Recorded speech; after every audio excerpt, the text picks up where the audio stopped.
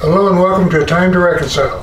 Pastor Tom Pickett, thank you for joining with my wife and I as we record this sermon message for you today. We do want to share this message today because it has to do with our risen Lord Jesus Christ. The title of today's message is, Why Do We Seek the Living Among the Dead? Good question. And that was asked of Mary after Jesus was buried, and on the third day she went back to finish the burial preparation for his body, and he was gone. He wasn't there. Or do we find ourselves spending more than 50% of our time focusing on our Messiah who is dead rather than our risen Lord who is alive? Up until Jesus died on the cross to forgive us all of our sins, that needed to be our focus. But 3 days later, the entire focus shifts. Now we need to consider our living Lord and Savior. And let's notice that in the Scriptures. Before we get to the Scriptures, please join with me in prayer. Our dear Heavenly Father, we thank you. We come to you in the name of your Son, Jesus. Thank you for sending him to us to save us so that we wouldn't be condemned. And we are that. We now recognize that as Jesus is risen, at the resurrection of our Lord Jesus, well, he is the risen Lord. How does he live? What does he do? How is it different? Well, the Scriptures tell us these things. So please help us as we go through the Scriptures to see what the Scripture says, the living Word of God. We ask and pray your blessing to be upon this service, and we thank you in Jesus' most holy and righteous name. And all together we say, Amen. Well, here we are. We're on this very special occasion of the resurrection of our Lord and Savior Jesus. Let's turn to the Gospel of Luke 24 and verse 1 as we begin. I'm reading from the NIV version. If you have your Bible handy, why don't you pick it up and open it up to Luke 24 and read along with us. I do a lot of preaching from the Bible, and so you'll find having the Bible close to hand will be helpful to you. So, Luke 24, verse 1. On the first day of the week, very early in the morning, the women took the spices they had prepared and went to the tomb. They found the stone rolled away from the tomb, but when they entered, they did not find the body of the Lord Jesus. And while they were wondering about this, suddenly 2 men in clothes that gleamed like lightning stood before them, and they were angels. And in their fright the women bowed down with their faces to the ground. But the men said to them, Why do you look for the living among the dead? Now at first they were confused when that question was asked, and they were going to have that question answered by what's going to happen after this time. Verse 6, He is not here, he is risen. Remember how he told you while he was still with you in Galilee. Now, the memories are going to be flooding back for these women, as well as the 12 disciples. And it's interesting that they had totally put that out of their mind, that Jesus was actually going to be raised from the dead. But here they are, they're dealing with it on this early Sunday morning, which we know is Easter.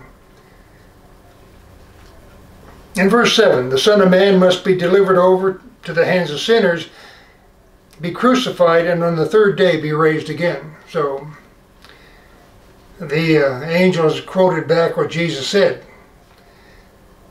Then they remembered his words. It's amazing how we are as human beings. See, these ladies were still in shock from his dying, and they couldn't have good memory yet. But once the words were said, he said them how many times to his disciples, which included the ladies here? Many times. And they just had suppressed it because they didn't want to think about him dying. So they suppressed his being risen as well. In verse 9, when they came back from the tomb, they told all these things to the 11 and to all the others. Women are really good evangelists, and they show it right here. It was Mary Magdalene, Joanna, Mary the mother of James, and the others with him who told this to the apostles. So God used the women to be the first ones to spread the good news of the gospel. But they did not believe the women. See, that was the problem back then. women weren't believable. That's shameful, because their words seemed to them like nonsense rather than happy truth. Peter, in verse 12, though, however, got up and ran to the tomb, and bending over he saw the strips of linen lying by themselves, and he went away, wondering to himself what had happened. Now John, who was with him in John's account, in John 20, he thought that that's what had happened, that he'd been raised from the dead. But it took the disciples a little while to actually be able to accept that wonderful good news. So now let's go to John, the 20th chapter and verse 11. John 20 and verse 11. Now Mary stood outside the tomb crying, and as she wept, she bent over to look into the tomb and saw two angels in white, seated where Jesus' body had been, one at the head and the other at the foot. And they asked her, "Woman, why are you crying?" "They have taken my Lord away," she said, "and I don't know where they have put him." And at this she turned around and saw Jesus standing there, but she did not realize that it was Jesus, because she wasn't expecting to see Jesus, so she didn't.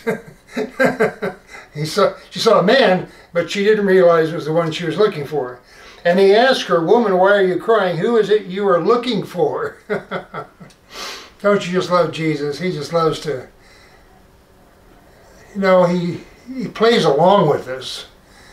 Not to make us look foolish, but just like someone who cares for us, but he knows what's going on with us. We're just not able to get with it yet.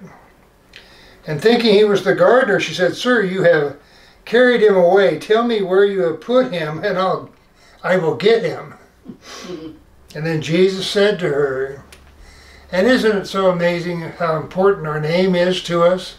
He said to her, what? "Well, Mary." Everything clicked, Her name, yeah, that's me, and the tone, the inflection of Mary, how Jesus said it. How did you get there? She turned toward him and cried out in Aramaic, "Rabboni," which means teacher. Yes, indeed, her teacher was there, alive. And Jesus said, "Do not hold on to me, for I have not ascended into the Father. Go instead to my brothers and tell them, I am ascending to my Father and your Father, to my God and your God." And you see how Jesus automatically includes all of us in this relationship. We're equal in his eyes with the relationship that he has with his Father. We're right there. We're, without sin as far as God is concerned, and Jesus obviously has already attributed his righteousness to us as the risen Lord. Mary Magdalene went to the disciples with the news, and "I have seen the Lord," and she told them that he had said these things to her. So let's continue on in John. John 19. On the evening of that first day of the week, when the disciples were together, they were in the upper room, with the doors locked for fear of the Jewish leaders. Jesus came and stood among them and said, "Peace be with you." Jesus always does that when he knows we're stressed out. We're wondering where Jesus is. Who stole him from the tomb? What's going on here? I don't understand. They were beginning to understand. John, I think, understood more than anyone at that time. Again, Jesus said, "Peace be with you. As the Father has sent me, I am sending you." See, Jesus is always sending. We think we're going to sit around and chat for a while. Well, they already had that opportunity. 3.5 years of chatting along the dusty roads and at the campfires and doing ministry in the cities. Now is a time to send. And that's where we are now in the church. We need to send people out as ministers of his reconciliation, which we have just seen that reconciliation his death and resurrection. We need to do the sending now. You know, we think that only certain ones should be sent, like missionaries. Well, we're all missionaries then. But not everybody realizes that we are all missionaries to the world, and we ought to be sent. So, and with that he breathed on them and said, receive the Holy Spirit, which was going to be coming up on Pentecost. But it seems like to me that he gave them a hint of the Holy Spirit's indwelling, power, strengthening. Because he's going to be with them for the next 40 days, and he wanted them to understand what he was saying. If you forgive anyone's sins, their sins are forgiven. If you do not forgive them, they are not forgiven. You see the power and the authority that he gave not just to the church, but to the people of the church. The individuals, the disciples in the church. We all have that capacity to forgive sin because Jesus has forgiven us. And that's a sure sign that we have been forgiven. And we know the Holy Spirit has confirmed that in us. So in verse 24, now Thomas, also known as Didymus, one of the 12, was not with the disciples when Jesus came. So the other disciples told him, we've seen the Lord. But he said to them, unless I see the nail marks in his hands and put my finger where the nails were and put my hand into his side, I will not believe. Does that sound like anybody you know? You maybe know someone like that. That could be you. I don't know. But come along, Thomas. Let's go into the scripture even further. A week later, his disciples were in the house again, and Thomas was with them. And though the doors were locked, Jesus came and stood among them and said, peace be with you. He always said that. He always knew we needed his peace. Then he said to Thomas, because he knew what Thomas felt. He knew what Thomas said. He knows what we think, what our heart's desires are. Put your finger here, see my hands, reach out your hand, and put it into my side. Stop doubting and believe. And that's what he wants us all to do. Stop doubting. The god of this world, Satan, he's the doubter.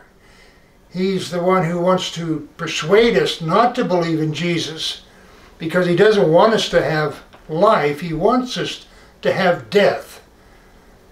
But Jesus has brought us life. And Thomas said to him, my Lord and my God. Now, I don't know whether he actually put his fingers in the holes and into the side or not. It doesn't actually say that. Jesus offered that to him, but he realized he could see them, the holes, with his eyes. I just think he saw the holes and he said, he's Jesus. I saw him on the cross at a distance, of course. So, Jesus told him, because you have seen me, you have believed. Blessed are those who have not seen and yet have believed. That's you and me today.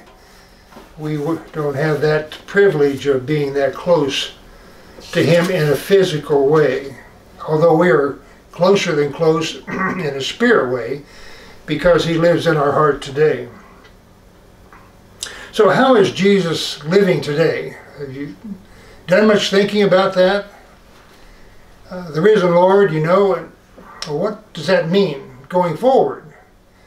Well, we see that he was sending his disciples out. They were going to go from Jerusalem to all the known world, Samaria and the Roman Empire and the different parts of the empire.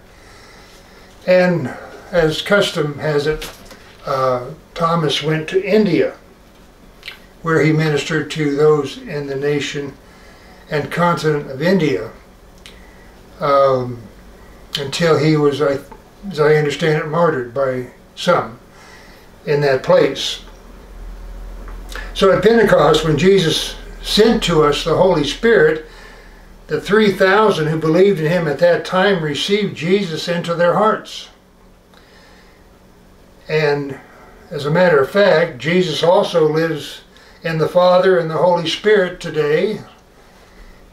He was the Word when he lived with the Father and the Holy Spirit before. Now he's Jesus living and in the Father and the Holy Spirit, and we live in him.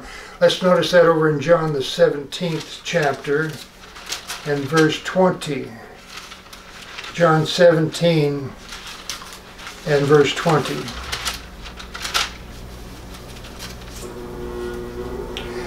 My prayer is not for them alone. I pray also for those who will believe in me through their message. In other words, our message today.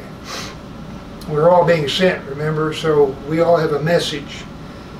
People will believe in him through our message, that all of them may be one, Father, just as you are in me and I am in you. So there's a connection. Father and Jesus are one, and that we be that way, that we be in them, as they will tell us here. May they also be in us, see, so that the world may believe that you have sent me. I have given them the glory that you gave me, that they may be one as we are one. So as believers, we should be one, like Jesus is in the Father and we are in Jesus. Well, that's in the Spirit, and that's really close. So you can see how we could be one if we had the Spirit in us to be that one that we are. So I have given them the glory that you have given me, that they may be one as we are one, I and them, and you and me, so that they may be brought to complete unity, that the world will know that you sent me and have loved them even as you have loved me. So Jesus, who as the Word our Father loved, and then after he became Jesus our Father loved, and now the risen Lord Jesus has his Son, born of him through Mary, then you see how he loves us the same. So when we're adopted into the family, there's no holds barred. I mean, we are one in inheritance with Jesus, the same. We have all the rights of being a child of God. And our Savior, Jesus, he's our Savior. He's also our living high priest today. And he still does ministry. He does his ministry of reconciliation still, and he wants us to join with him in that today. So, Jesus has reconciled us.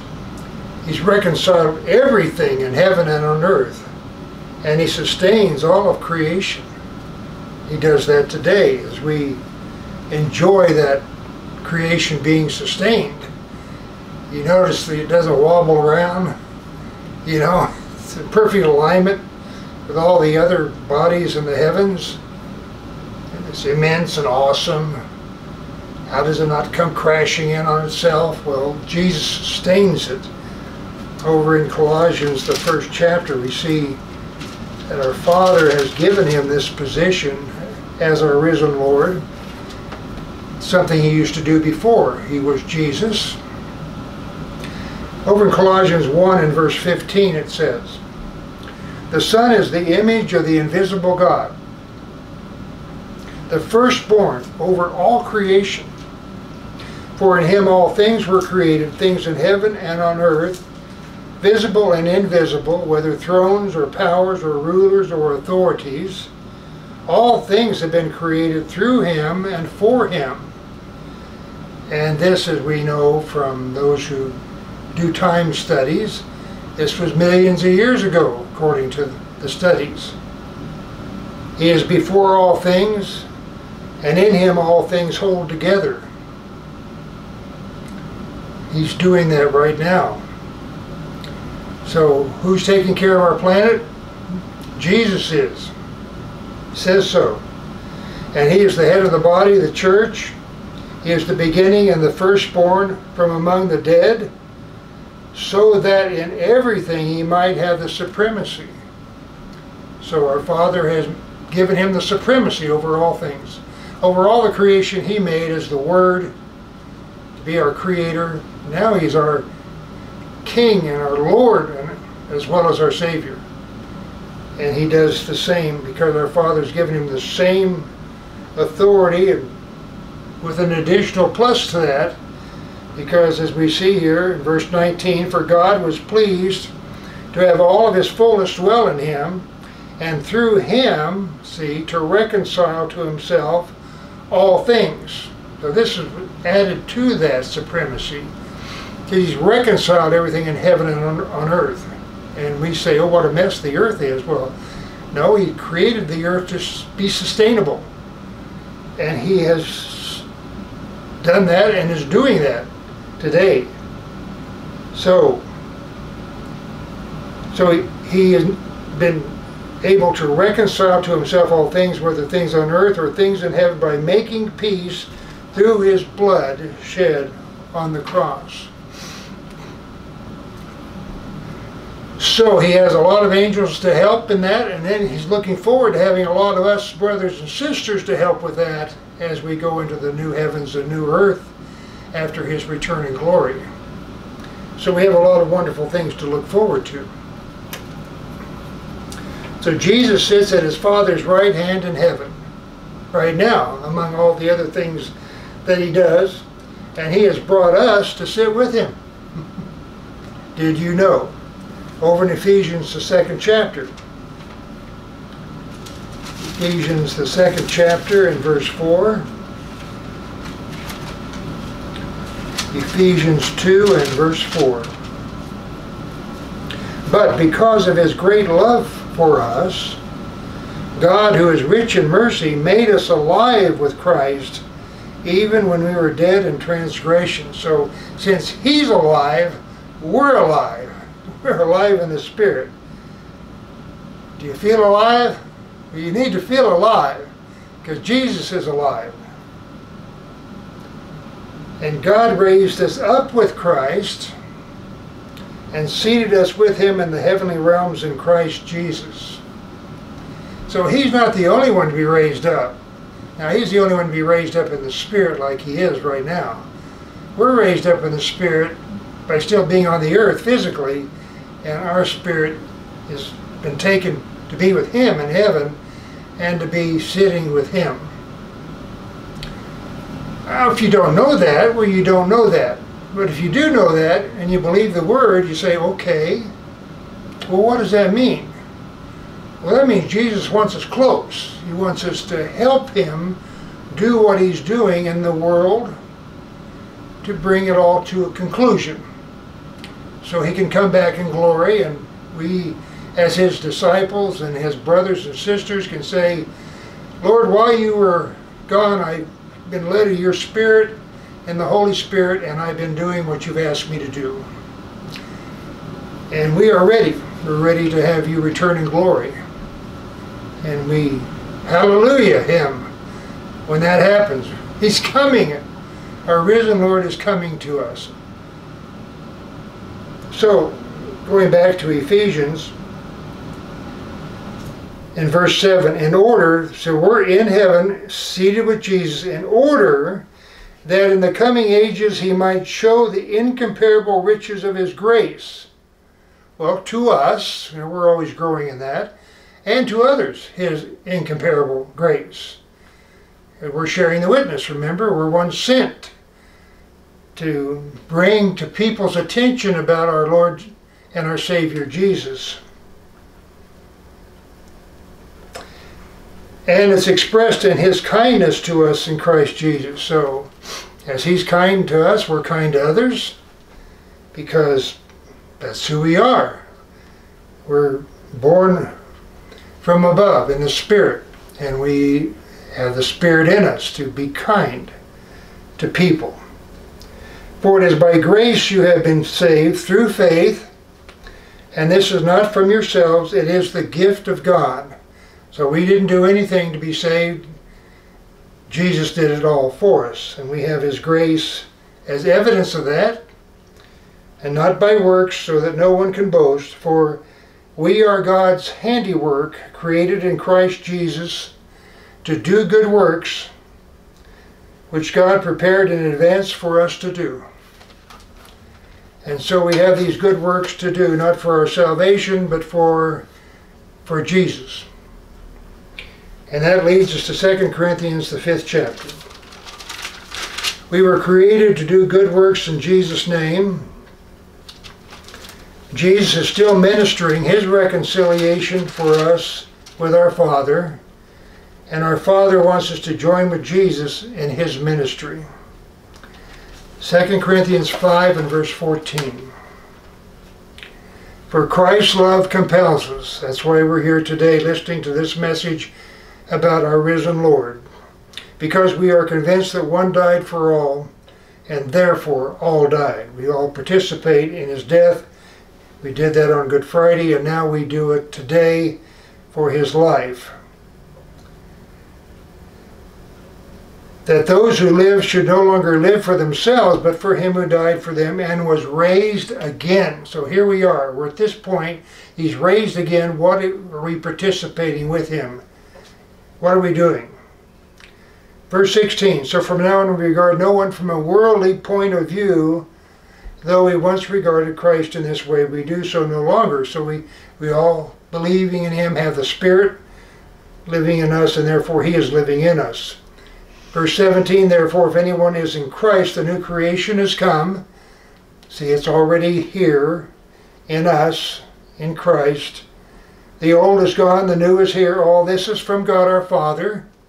See, this is all because of God our Father, who reconciled us to himself through Christ and gave us the ministry of reconciliation. So our Father sent him to us.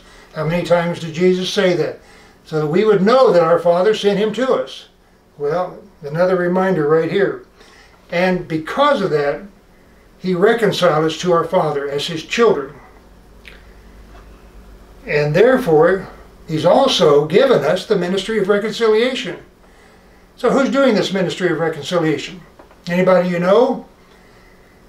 I hope you know somebody, but I doubt very much that we know more than one person who's doing this.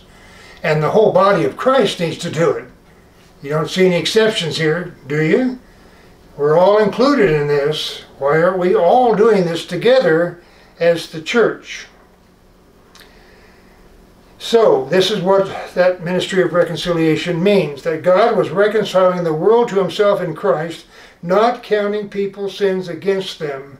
And therefore, he has committed to us the message of reconciliation. So, you know all the false messages of reconciliation out there that don't accomplish a thing. We have the answer of a reconciliation that accomplishes much. First with our Father, then with ourselves and our neighbors and our communities.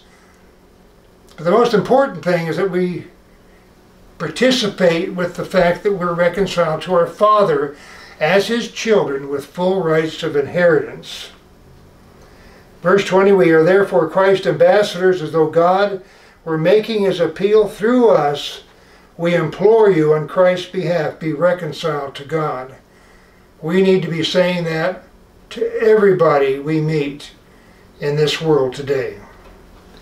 For God made him who had no sin to be sin for us, so that in him we might become the righteousness of God. And that's what we have. We have a living high priest who understands exactly who we are today. And he says, come, my brothers and sisters, let's do this.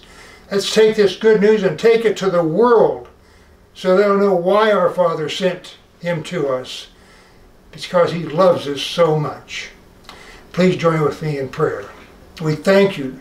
We thank you for today, dear God.